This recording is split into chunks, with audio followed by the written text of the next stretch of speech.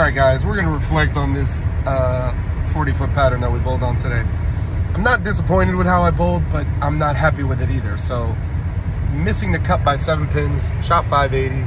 The pattern was very touchy. So, at the end of it, it was, you know, it was a few missed spares that I shouldn't have missed. Stuff that, you know, it's mind stuff or physical things that I'm still working on, because I know that there's always work that needs to be done.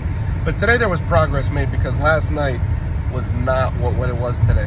I needed to go last 3 in the 10th to get to make the cut, essentially, right? You would have been minus 10. I would have been minus 10, and I would have been well in the cut, obviously. I would have been up by 10. So what happened was I threw my first shot, and I didn't throw it well. I crossed, and it marked.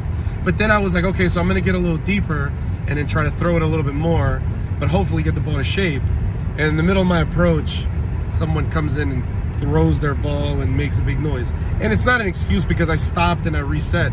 But when you have a train of thought that you're trying to get to, and you know that that's what you're locked in, especially right after you threw a shot that you know you should have thrown better, but you know what the adjustment is immediately.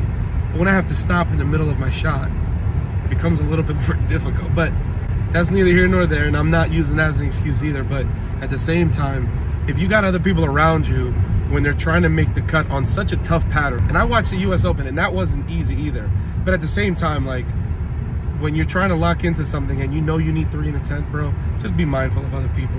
So, from me, from Ray, from all of us at Tim Mack Victory Lane Pro Shop, bro, all 3 of our shops, Expo, Western, and Woodland, we appreciate all the love that you guys been giving us. Yeah, so do me a favor, go follow the TikTok, Hoodie Bowler 300. Make sure that you guys subscribe if you're watching this video on YouTube. We're trying to put content out as much as we can.